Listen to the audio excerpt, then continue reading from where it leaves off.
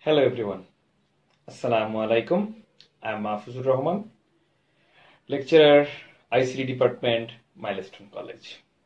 I hope you all are fine and safe at your respective home, and you are fine to be as a part of regular lecture classes what we are taking in live from YouTube and any other media. And I hope you are not feeling bored, and if obviously you feel very much excited and your rhythm of study is back, I hope, because we are continuously trying to keep you updated with our recent study, your regular schedule and your regular syllabus. So I hope you maintain the safety and hygiene what we know already. It's a part of our daily life to follow, and it's mandatory to maintain this safety hygiene when you're going out and when you're reaching at your homes, because I know you have to go out sometime to do some major work.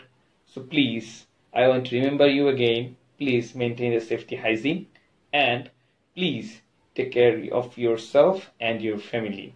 And obviously, I know you are continuously studying with your sections routine and your own self routine to maintain yourself updated with our regular syllabus.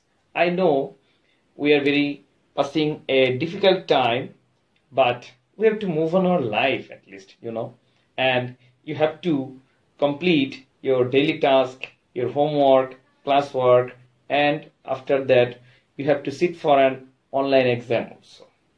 Okay, so before I'm going to start my today's lecture, I want to tell you a new concept. What is this a new concept?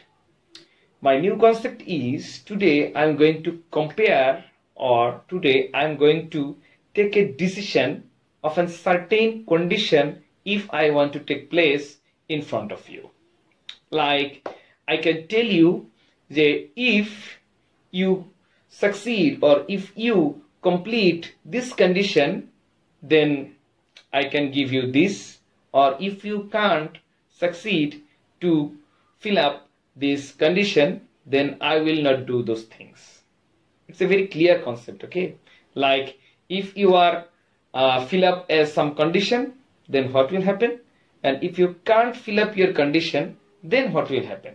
Basically, when we are going to take a decision, then how many portion we have? We have 2 portion. If I take this decision, then what will happen? And if I discard this decision, then what will happen? Basically, a decision have 2 part, yes and no. 2 part a decision contain. Basically, in my today's class, I'm going to talk about a new concept with decision. A decision symbol we have in our flowchart, and my today's lecture, I'm going to introduce how we calculate with this decision relevant problem. Like if I take this decision, then what will happen? If I discard this decision, then what will happen?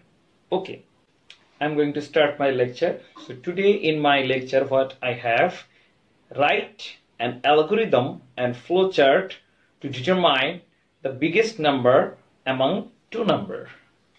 You see, write an algorithm for flowchart determining the biggest value of 2 numbers. So first of all, I'm going to show you the algorithm part, how to write an algorithm about this problem. So algorithm means what? I know you already have vast knowledge about it.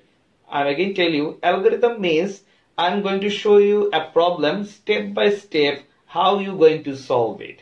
So let's see. Algorithm. Step 1, we have start. I'm just starting the algorithm. Then step 2, you see, I have to calculate 2 numbers among the biggest number. 2 numbers I have to calculate. Then I have to take input, two number for input. So step 2, input A, B, input A, B. Then step 3, I have to calculate this determining portion, that means decision portion, like if A is greater than B, then what will happen? If it is yes, then print A bigger, and if it is no, then print B is bigger. It's a very simple compare. A is greater than B. If yes, then A is greater than B. Then if no, then B is greater than A. That means B is bigger. This is the simple steps to showing the compare the two numbers. Okay. After that, what we have AND option. Okay. Now I hope you understand the algorithm part very easily. Now I move to flowchart part. In flowchart, what we have, you see, in flowchart, in first I have to use start. Why start first? Then you see in step 1 we have start, then this one start. Step 2, input A, B. We have to take two numbers for input. You see here I use input shape, input A, B.